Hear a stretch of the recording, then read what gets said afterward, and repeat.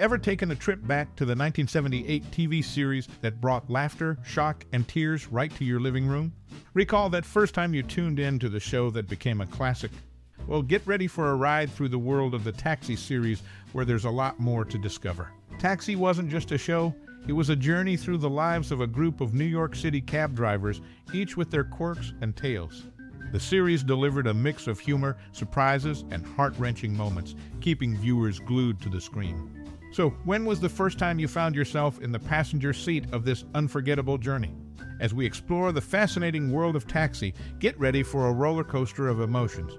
There are funny anecdotes, shocking twists, and tear-jerking scenes that make this series a timeless gem. So, whether you're a longtime fan or a newcomer, there's always something to uncover in this universe. Now, we want to hear from you. What's your most cherished memory or personal experience connected to this series? Share your stories, reflections, and anecdotes in the comments below. Let's keep the tales rolling. Stay tuned for more facts and stories about Taxi. Funny, shocking, and sad, we've got it all. And who knows, your story might just be featured in the next ride through memory lane. So, fasten your seatbelts and join the conversation. Your Taxi journey is about to get even more exciting.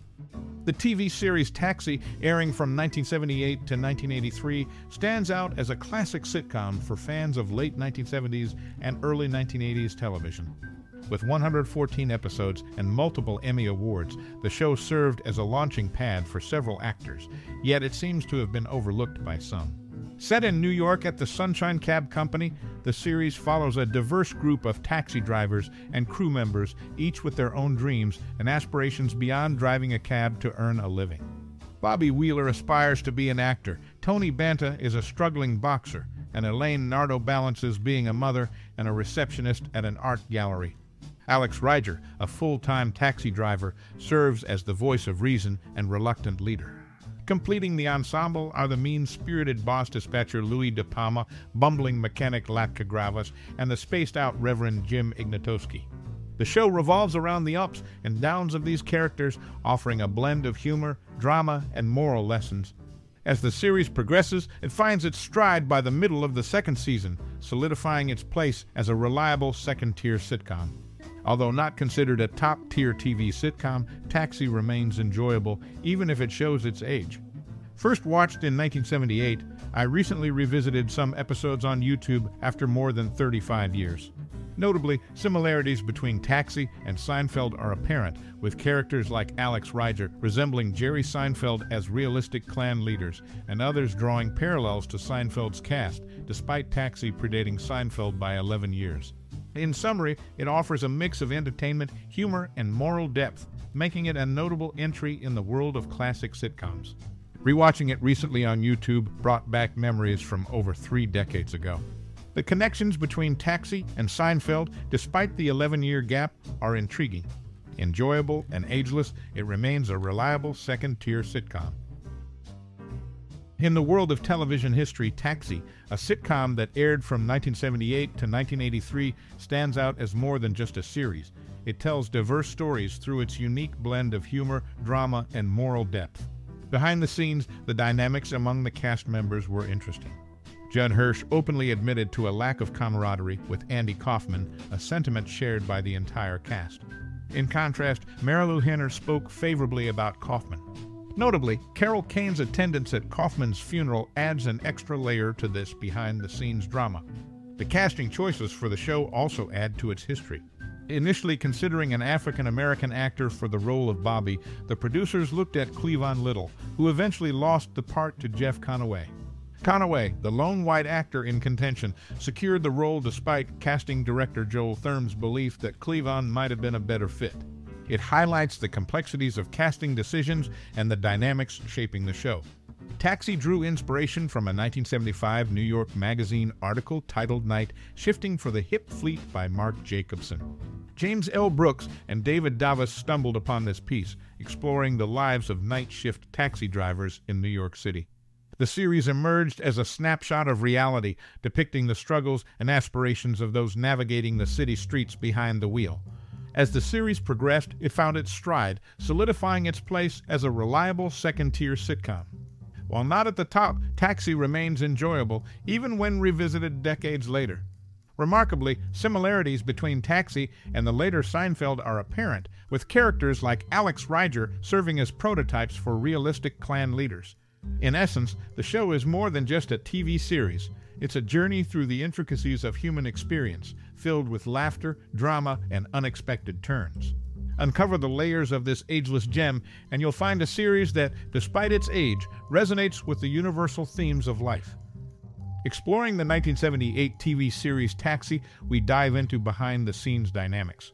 Judd Hirsch openly admitted to a lack of camaraderie with Andy Kaufman, a sentiment echoed by the entire cast. Conversely, Marilu Henner's positive remarks about Kaufman present a different perspective. Notably, Carol Kane's attendance at Kaufman's funeral adds an extra layer to the off-screen drama, reflecting the complexities within the cast. Shifting gears to the opening credits, an interesting tidbit emerges. As the cab traverses New York City's Queensboro Bridge, driven by Tony Danza, the buildings in the background repetitively reappear. This illusionary repetition, achieved by shooting once in the middle of the 14-mile bridge and then replaying it, adds a quirky touch to the show's visual appeal. The interconnected nature of the TV world becomes evident as we unveil the crossover between Taxi and Cheers. The cast overlap is noteworthy, with Ted Danson, George Wendt, Carol Kane, J. Allen Thomas, Rhea Perlman, and Christopher Lloyd seamlessly transitioning between the two shows. This cross-pollination of talent adds an extra layer to the viewer's experience, blurring the lines between these distinct sitcom universes. Jim Carrey's cinematic venture, Man on the Moon, becomes a pivotal point of interest. This movie, centered around Andy Kaufman, reunites most of the Taxi cast. Carrey's portrayal of Kaufman authentically recreates the drama and eccentricity from the original show, offering fans a nostalgic yet fresh perspective on the enigmatic character. In essence, Taxi transcends its status as a mere TV series, unraveling tales both on and off-screen. The quirky visuals, dynamic cast interactions, and unexpected crossovers contribute to the show's timeless allure.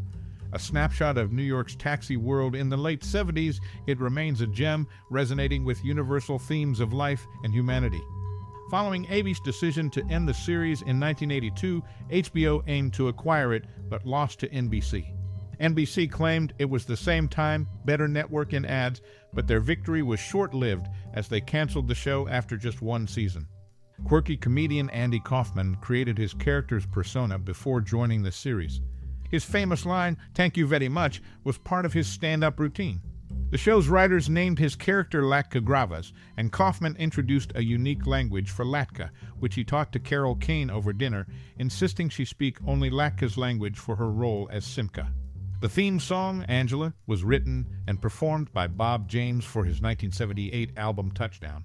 Interestingly, the series producers chose a short cue recorded for a specific scene, Blind Date with Alex and Angela, instead of the intended title track, adding a distinct touch to the show's soundtrack. In off-screen dynamics, Judd Hirsch openly acknowledged a lack of camaraderie with Kaufman, a sentiment echoed by the entire cast. On the other hand, Marilu Henner held a favorable view of Kaufman. Carol Kane's presence at Kaufman's funeral added a layer to behind-the-scenes drama, revealing the dynamics within the cast. Zooming into the opening credits reveals an interesting tidbit. The illusionary repetition of buildings in the background during the cab's traverse on the Queensboro Bridge, achieved by clever editing, adds a quirky visual element to the show. The interconnected nature of the TV universe becomes evident with the crossover between Taxi and Cheers. Notable cast members seamlessly transition between the two shows, blurring the lines between these sitcom universes. Jim Carrey's cinematic venture, Man on the Moon, becomes a pivotal point of interest. The movie, centered around Andy Kaufman, reunites most of the Taxi cast. Carrey's authentic portrayal of Kaufman recreates the drama and eccentricity from the original series, offering fans a nostalgic yet fresh perspective on the enigmatic character. In essence, the show transcends its identity as a mere TV series, unraveling tales both on and off-screen. The quirky visuals, dynamic cast interactions, and unexpected crossovers contribute to its timeless allure. A snapshot of New York's taxi world in the late 70s, it remains a gem, resonating with universal themes of life and humanity.